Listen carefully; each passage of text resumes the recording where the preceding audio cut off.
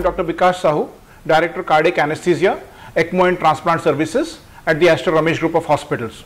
In our clinical practice, we come across a lot of patients who present to us with sudden onset of severe heart and lung failure. The causes of these could be multifold and they are generally organ specific. Sudden onset of severe respiratory failure can occur either as a result of infection, that is severe pneumonia, trauma or aspiration, ultimately leading to ARDS and septic shock.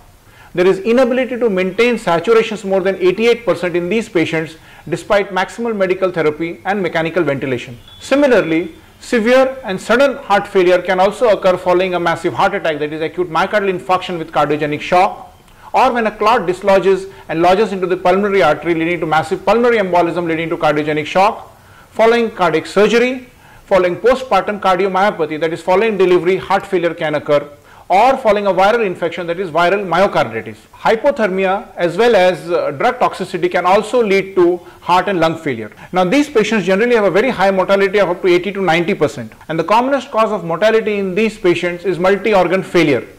If we can prevent this multi-organ failure, then the outcome in these patients could be different. Hence, when we are treating any such patient who is not responding to maximum intervention, then one modality that can be considered is what is called as ECMO or ECLS. ECMO stands for extracorporeal membrane oxygenation or extracorporeal life support.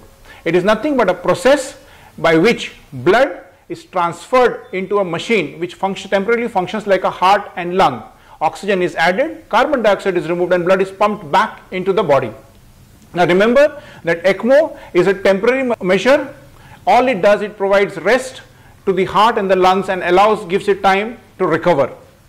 ECMO can be initiated either percutaneously or through a surgical option. It is available for all age groups from newborns to adults, and it can be run from a few hours, few days to up to a few weeks.